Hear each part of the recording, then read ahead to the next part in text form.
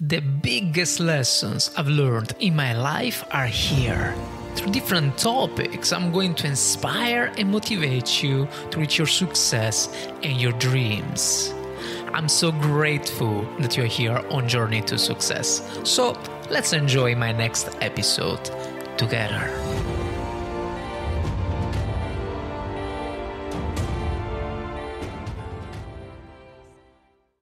Hi guys, my name is Fabio from the Fabio Podcast, Journey to Success, and welcome to my podcast. Today we're going to talk about this new book. And first of all, I would like to say thanks to storyshots.com that gives me the opportunity to read a summary of any book. Of course, if you like to have a check on their website, you're more than welcome. And let's start. So, today we're going to talk about this book. The name of the book is Becoming Supernatural. And the author, the writer of the book is Joe Dispenza. The first time that I hear about this book was maybe a couple of months ago. So I was doing an interview. And this guy said to me, something that really changed my life was this book. It's from Joe Dispenza, Become Supernatural. Since I read the book, my life changed. And today we're gonna have a reading about this summary. All right, let's start. Very excited. So, how common people are doing the uncommon. Chapter 1. Sentence summary of Becoming Supernatural. So Becoming Supernatural is a transformative exploration by Dr. Joe Dispenza, showcasing how individuals can use scientific principles and spiritual practices to transcend common human experience and unlock their extraordinary potential. Life gets busy. Has Becoming Supernatural been on your reading list? Learn the key insight now. We're scratching the surface in this Becoming Supernatural summary. If you don't already have Dr. Joe Dispenza's popular book on psychology and spirituality, order here. So order on Storyshots or get the audiobook for free on Amazon to learn the juicy details. Introduction. How much of your creative energy are you losing to negative emotions such as guilt, hatred, fear, or resentment? You can reroute all that energy to create the future you want. All you have to do is rewire your brain. If you understand your heart intelligence, you can enhance your mind-body connection. You can realize self-transformation and empowerment. Lose the habits trying you to the best and become supernatural. We can't solve our problems using the same thinking we used when we created them. In Becoming Supernatural, Dr. Joe Dispenza argues a vital yet controversial point. Changing our thinking goes far deeper than just changing perspectives. This book is a profound read in which Dispenza explores the scientific and mystical realms. He shows you how to free yourself from self-imposed yet unjustified limitations. In doing so, you can transcend physical limitations and become who you truly want to become. Dispenza also shares many examples and guides to help you understand and do what it takes to become supernatural. Let's explore the main ideas contained in Becoming Supernatural. Listen to the audiobook Summary of Becoming Supernatural. So about Dr. Joe Dispenza. Dr. Joe Dispenza is a chiropractor, writer, and speaker. His primary focus areas have been epigenetics, quantum physics, and neuroscience. Dispenza is a best-selling author of books including Breaking the Habit of Being Yourself, You Are the Placebo, and Becoming Supernatural. Is also featured in several documentaries, notably Heal, Rewired, and What the Bleep Do We Know? His work has earned him acclaim and criticism in equal measure, and it's easy to understand why. Dispenza suggests that the world is divided into the explained and the unexplained. Most people are conditioned to accept what science can explain, but reality is intertwined with things that conventional science cannot explain. In these words, common people are doing the uncommon. In a world surrounded by the mundane, many experience things that are considered out of this world. Having experienced and recorded several of these phenomena, he evaluated them scientifically. Eventually, his findings culminated in becoming supernatural. Okay, Chapter 1. Emotions and stress directly influence our health. We first learned the story of Anna. Anna developed serious health conditions after her husband committed suicide. Medically speaking, living in a stressed state is like living in constant survival mode. The body's sympathetic nervous system, fight or flight system, turns on and uses a lot of energy in response to the stressor. The body can only deal with short-term stress. The body never resumes a normal state if the pressure doesn't end. But we can't live in this emergency mode for extended periods without adverse health and mental health effects. Effects of emotional stress and trauma. Thanks to our large brain, we can think about our problems, relive past events, or worry about the future. Reliving the past or trying to control an unpredictable future can produce the same effect on us as the actual event.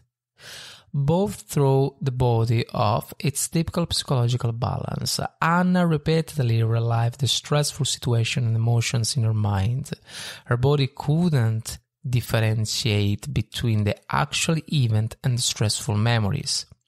This response effectively threw her body into a constant state of survival. Here we have a quote from Joe Dispenza: "Emotions are the chemical consequences or feedback of past experiences." Experiences create emotions. As our sensors record information, our neurons recognize into networks. They then feeds into a particular pattern.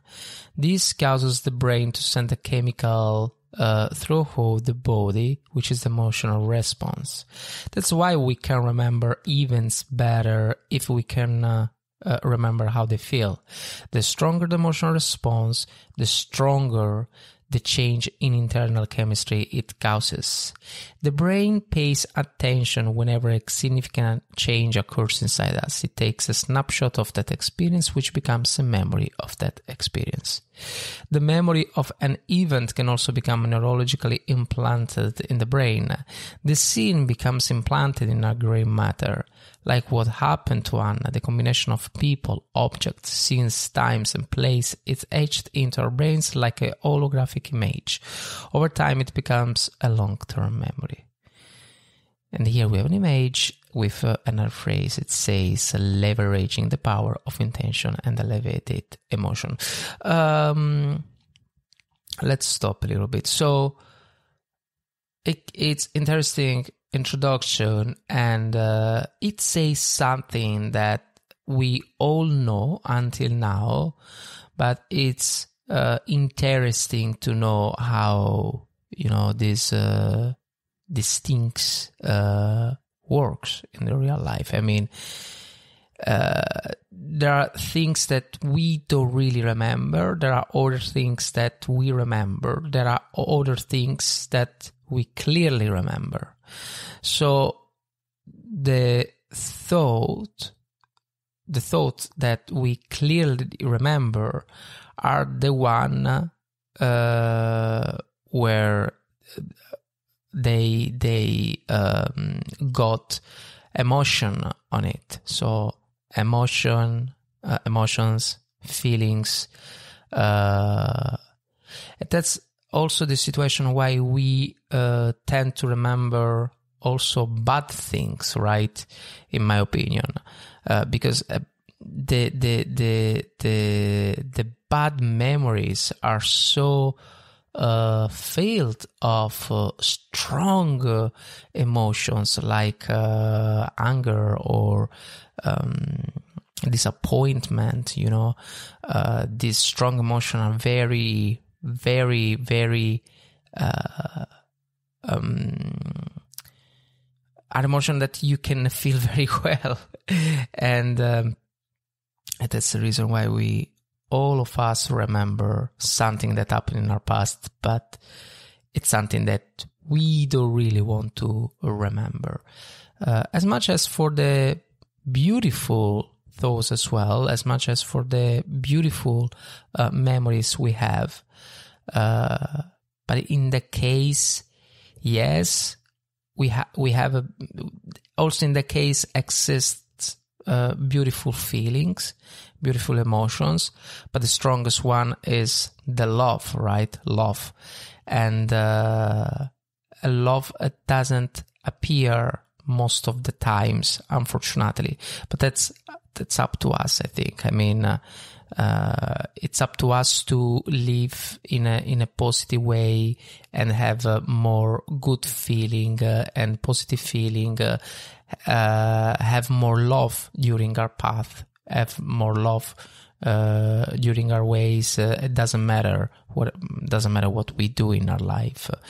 And that's the reason why a lot of motivational speakers say to you to be always positive, because in this way you can have more positive memories, and if you can have more positive memories, you can work better in your future. Okay, let's continue. Overcoming stress for self-healing. Constantly reliving a traumatic experience turns on the body's nervous response. The body uses all of its energy to deal with the constant threat, leaving it no energy for growth and repair. This state can also compromise the immune response. In Anna's case, the repeated inner conflict caused her immune system to attack her body. It was a physical manifestation of the pain and suffering she was going through in her mind. Her mind couldn't move forward, and her body couldn't move either. Anna turned on the stress response by thinking about her problems and past. Her thoughts were making her sick. Since stress hormones are so powerful, she became addicted to her thoughts. Eventually, Anna made an intentional film choice to change herself and her life. As well as next, this decision carried the energy she needed to force her body to respond to her mind. Chapter 2. Change your future by changing yourself. On a cold winter day in February 2011, Anna chose to change herself and her life. She knew she had to start all over, and that moment redefined her. Anna believed in a new future rather than the familiar past. Using meditation techniques, she combined the power of clear intention and elevated emotions. She then used this combination to change her state of being at a biological level. Anna had to change from the inside out, starting with her thoughts, habits, and emotions. These had already become hardwired and chemically conditioned into her body. Breaking them would be tough. Anna realized she could train her body to anticipate her future even before it happened. Her unconscious mind didn't know the difference between real and imagined experience, so it embraced both as true. Affecting change at the genetic level. Anna understood that the stress chemical coursing through her body had been turning on unhealthy genes. She could turn on healthy genes instead by embracing elevated positive emotions with more passion than negative ones. Further, Anna learned that genes don't create disease. The environment signals them to create the disease. If she lived every day with the same emotions from her past, Anna was fostering conditions for the genes to cause illness in her body. Instead, she embraced and embodied the emotion of her future life. This meant she could change her genetic expression and align her body with her new future. Over time, Anna could see that her thought patterns had changed. Her brain was no longer firing the same circuits, so the old paths stopped wiring together and started pulling apart. She stopped thinking the old ways and started feeling gratitude and pleasure for the first time in years. Chapter 3. All opportunities exist in the quantum field. Dispenza's ideas seek to combine quantum physics and spirituality. Dispenza ideas seek to combine quantum physics and spirituality. This is a nice concept. This is a very good concept. Also myself, I think, it happened 1 week ago or something like that. I read that quantum physics believes in the afterlife. So what happened? Our particles have a kind of memory and a conscience about what we do, and these can be alive also after that, and they kind of prove that. So it's interesting how this science can be so close in our spirituality, in our spiritual path. Anyway, Anna had connected to a field of information called the quantum field, where all possibilities exist. She had become a new, healthy person, free from the old Anna in whom the disease thrived. By acting and feeling differently, Anna reinvented herself and was reborn. Thoughts define feelings, and vice versa. Any thought or emotion triggers biochemical reactions in the body that cause the brain to release certain chemicals. These make you feel what you're thinking. Chemical messengers cause your thoughts to manifest physically. You generate more thoughts because of what you're feeling, and this becomes a vicious cycle. For example, if you have a fearful thought, you start to feel fear. The emotion of fear influences you to think more fearful thoughts, which trigger more chemicals that increase the emotions of fear. When you repeatedly fire and wire the same circuits in your brain by thinking the same thoughts, you're hard-wiring your brain into a pattern. Your brain becomes an artifact of past thinking. The future repeats the past unless you change it. The moment you wake up in the morning, your mind searches for the familiar feeling of you. In effect, you start your day in the past when you start to think about your problems. These are memories of experiences of different people, things, places, and times. You create unhappiness, futility, pain, and other negative feelings every time you remember the past. Your body and mind are predicting a future based on familiar events and feelings from the past. In the familiar future, there is no room for the unknown. The unknown is unfamiliar and uncertain, but also exciting because it occurs in ways you can't anticipate or expect. So, Dispenza asks, how much room do you have for the unknown? If you can still predict a feeling or experience, you are living in the known. For instance, imagine you are going to have a meeting with coworkers you work with for years. The thought of it elicits automatic emotions about what will happen. You can already predict the feeling of that future event based on past experience. This means you are likely to create more of the same feelings and experiences. Emotional energy, chapter 5. Dispenza proposes that emotions are energy in motion. For example, when someone walks into a room, their energy is palpable. Everyone has felt and understood the intent and the energy of another person when they are angry or frustrated. Usually that person emits strong signal or energy that carries specific information. Each emotion produces a different frequency. For instance, positive emotions produce much higher frequencies than their negative counterpart. This is because they have a different energy level and intents. Here we have a quote of Joe Dispenza. It says, "The only way we can change our life is to change our energy, to change the electromagnetic field we're consistently broadcasting. In other words, to change our state of being, we have to change how we think and how we feel." You place your energy where your attention is. If you focus on a familiar emotion, your attention is the past. You are siphoning your power from the present into the past.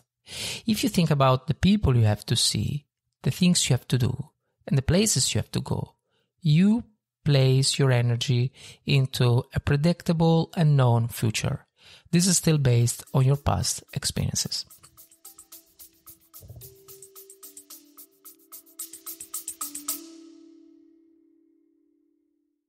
Before we go through, if you're enjoying this podcast, please consider taking just 3 seconds to share it with someone else. It is a small gesture that could make a big difference in someone's day.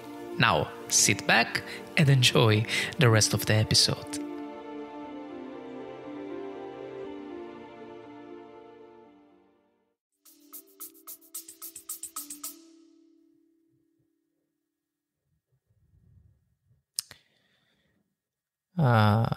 Just a moment, guys. I lose the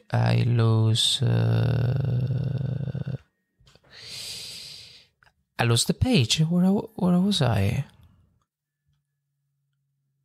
Past experiences. Your past experiences. All right. Sorry. I'm not gonna cut this. It's okay. So, Chapter 6. You become what you think. Dispenza thinks you can make your body follow your mind into the unknown. To change your energy, you must change where you focus. You must change your thoughts and feelings for something new to happen. This is possible. Your body has been following your mind to every experience you have ever had in your life. If you focus your attention and energy on the unknown, your body can also experience a new future. When you focus on a specific visualization, you become present with a particular sequence of thoughts. Your brain and body won't know the difference between what you're thinking and what's happening in the outer world. When you're fully engaged and focused, the inner world of imagination will appear as an outer world experience. Your biology will change accordingly. You can make your brain and body look and feel like a physical experience has already happened without having the actual experience. What you put your attention to and constantly rehearse in your mind becomes who you are and shapes your future. The power of thought. A team of hours, the researchers took a group of volunteers who had never played the piano before and divided the group in half. One half practiced a simple 5-finger exercise over 5 days. The other half imagined doing the same without physically moving their fingers. The brain scans before and after the tests showed that all the subjects created many new brain circuits and neural programming. All chains were in the same brain region that controls finger movements, despite one group doing it by thought alone. Other studies with muscle training have obtained similar results. The Cleveland Clinic conducted a study on 10 research subjects aged between 20 and 35. The subjects were to imagine flexing their biceps as hard as possible in 5 training sections over 12 weeks. The researchers recorded subjects' electrical brain activity during the session. They also measured their muscle strength every other week. By the end of the study, the participants had increased their bicep strength by an average of 13.5. Chapter 7. Meditate to transcend the physical realm. Dispenza say that moving into an elevated emotional state for a few minutes can produce significant beneficial change in your body. For example, don't waste your attention and energy focusing on negatives when you get up in the morning. Don't think about the people you have to see, places you must go, or things you must do. These things fracture and drain your creative energy.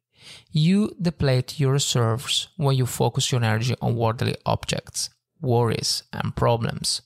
Ultimately, you'll have no energy to focus on internally on your thoughts and feelings. How much of your creative energy are you losing to negative emotions such as guilt, hatred, fear, or resentment? You can use all that energy to create the destiny and future you want. To help you turn inwards, you'll first have to take your attention off these external things. Use meditation techniques to change your internal state and break away from your usual associations. How to meditate. In Becoming Supernatural, Dr. Joe goes on to guide how to achieve this. If you're meditating and start having stray thoughts, those are your usual thinking habits kicking it. It's because you're used to focusing on the same people, places, and things for so long. You're putting all your attention on the past, since emotions are records of the past. Therefore, you should stop, return to the present moment, and disinvest your energy and attention from the past. You train and recondition your body and mind every time you do this, much like training a dog. You are showing the power of your will over your natural programming. Eventually, the body surrenders if you keep returning your attention and energy to the present. This process helps you break the bonds you had already formed with the familiar known reality. And when that happens, you are going beyond the physical world identity and unfolding into the quantum field. How to meditate. If you're meditating and start having straight thoughts, those are your usual thinking habit kicking it. It happens because you're used to focusing on the same people, places, and things for so long. You're putting all your attention on the past, since emotions are records of the past. Therefore, you should stop, return to the present moment, and move your energy and attention away from the past. You train and recondition your body and mind every time you do this, much like training a dog. You are showing the power of your will over your natural programming. Eventually, your body will surrender if you keep returning your attention and energy to the present. This process helps you break the bonds you had already formed with the familiar reality. And when that happens, you are going beyond your identity in the physical world and unfolding into the quantum field. Chapter 8. Access and use the powerful quantum field. Invisible energy and information, intelligence or consciousness exists beyond space and time. Dispenza calls this the quantum or unfilled field. Nothing material or physical exists in that field, so you can't perceive it with your senses. However, this field governs all the laws of nature and has an infinite energy available for our creation. With limitless possibilities in this sea of energy, we can create anything.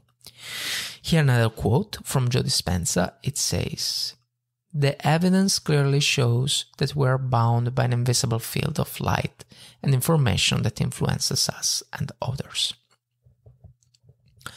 However, you can't walk through the door into this field as somebody.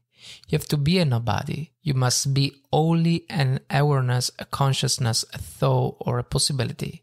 You must leave behind the physical world and live only in the present moment. Tapping into the quantum field requires that you break emotional addictions. Those emotions drive your thoughts and feelings. You got to stop feeling the same way so that you can stop putting your attention on the physical world of matter. Instead, focus on the energy of possibility. Such an experience can create significant change in the brain. For one, since you perceive yourself to be beyond the physical, you stop anticipating danger. The conscious part of your brain, neocortex, is less aroused and slows down. This change is detectable because it causes the brain waves to become more coherent, balanced, and in phase with each other. They also move into lower frequency, from beta waves to alpha waves. Alpha waves are associated with calmness and deep thinking that taps into the subconscious. Chapter 9. Use your heart intelligence. Dispenza claims that the unifid field connects all living systems. These connections comprise a collective consciousness. Because of our individual connections to the field, we can influence other people and other living things through it. Because of this field, this is a quote, because of this field, information is communicated not locally between people at a subconscious level through the automatic nervous system. In other words, we're bound and connected by an invisible field of energy, and this energy field can affect everyone's behavior, emotional states, and conscious and unconscious thoughts. Dispenza believes that the emotions we project into the world can affect change through the unifid field. He says we can therefore learn to use our heart intelligence to better control this process.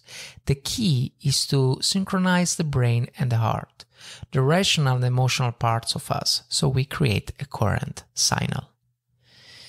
Another quote, because the heart sends more information to the brain than the brain sends to the heart, the more coherence you can achieve through the elevated motion of the heart, the more the brain and the heart synchronize. More coherence creates a bigger electromagnetic field around the body. This allows us to have more influence on the world around us. We can also combine this influence if we join with others expressing the same intent and emotions. Dispenza called this phenomenon emergence. This collective power can change the world. For example, a global meditation gathering from 1983 to 1985 was followed by a dramatic decrease, 72% in world terrorism. Dispenza claims that the meditation was responsible for this decrease. Chapter 10. Leverage the power of intention and the elevated emotion. Once you are in a state of inner awareness, you only need two things. You need clear intention and the elevated emotion to turn possibilities into physical reality. Clear intention means you must be as clear, specific, and detailed as possible about what you want to create. Make it as thorough and as real as you can. Then combine clear intent with elevated emotions like love, joy, or gratitude.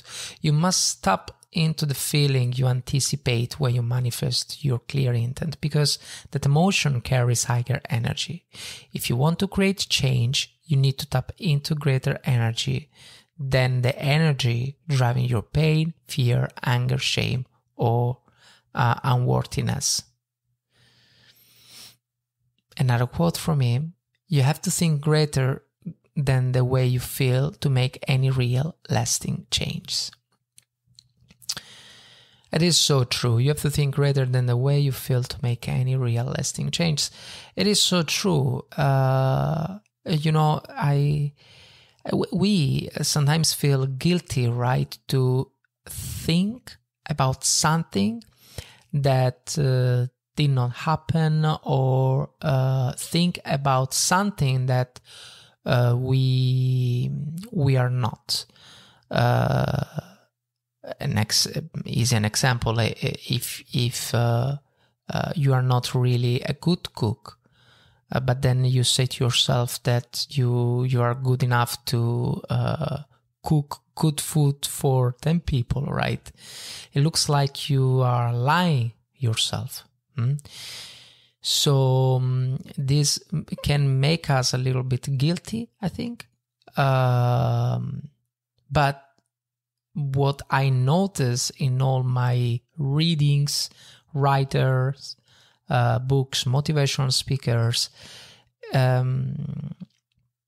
it's far from the reality. The reality is that if you convince yourself about a state, about something that you are not yet, you actually convince your body, your conscious, your brain to be, that kind of person that you wish to be in the future. And this is very interesting. This is very powerful concept. Anyway, chapter 11. tap into the power of open focus. In the 1970s, Dr. Les Fehmi, director of the Princeton Biofeedback Center, discovered a method. It taught people to move their brain waves from beta waves, active state, to alpha waves, relaxed state. From his studies, he realized that the best way to do it was for the subject to adopt an open focus. Open focus means becoming aware of space and nothingness. Space and nothingness is the traditional Buddhist meditation method that has been used for thousands of years. As you open your mind and focus on sense information rather than matter, your brain waves automatically start to slow into alpha waves. One aim of meditation is to move the focus away from the analytical mind, which separates the conscious mind from the subconscious, slowing down the thinking brain past the analytical mind allows you to tap into the subconscious operating system. This is where all automatic programs and unconscious habits exist. Final summary and review. What exactly does becoming supernatural mean? It means achieving a state where you can change your body by thought alone. It means using your heart intelligence to influence the world outside your body. It means overcoming challenges in your environment that most normal people wouldn't overcome. Let's go through those key lessons again. First key. Stress and negative emotions can be tolerated for short periods, but you shouldn't let them become long-term habits. You can overcome stress and redirect your energy towards more useful ends. Second key, you can turn on healthy genes and rewire your brain by embracing elevate positive emotions with more passion than negative one. Number 3, don't be tied to the physical realm where you are defined by your past experiences. Instead, embrace the quantum field or infinite possibility. Beautiful. The third key is very nice. The fourth, the past repeats itself unless you change it. Create room in your life for the unknown. Number 5, emotions can be understood in terms of energy. This energy in turn define us. To change your state of being, you must change what you think and feel. Number 6, you become what you think. Where you choose to direct your mental focus will determine your future thoughts and behavior. Number 7, meditation techniques can help you transcend the physical realm. Number 8, if you perceive yourself in the quantum field, you can remove yourself from the restriction and negative emotions of the physical world. You are then empowered to achieve much more. Number 9, you can change your life by combining clear intent with elevated emotion like love, joy, or gratitude. Number 10, adopt an open focus to move beyond the analytical mind and change the pattern of your brain waves. Becoming supernatural is about ability and possibility. It's about changing a predictable future and embracing wider possibilities. Your journey to becoming supernatural begins with reading Dr. Joe Dispenza book. Let us know how you get on by tagging us on social media. I love it. It's a good book. A little bit complex in my opinion. Like not in the concept, but more in a way he explains. But this doesn't change the fact that the book is actually very interesting. And guys, thank you so much for being here still. And I love you so much. I love be here with you and, reading summaries and talking about success. Who knows, maybe in the future we're going to make also some interview. Let's see. And see you on next Wednesday. Cheers. Here we are. Congratulations. You just finished my entire episode. So, the only thing I ask is to take a moment to give Journey to Success a rating. By the way, thank you so much for being here on Journey to Success. I'm very grateful. Thank you and see you next time.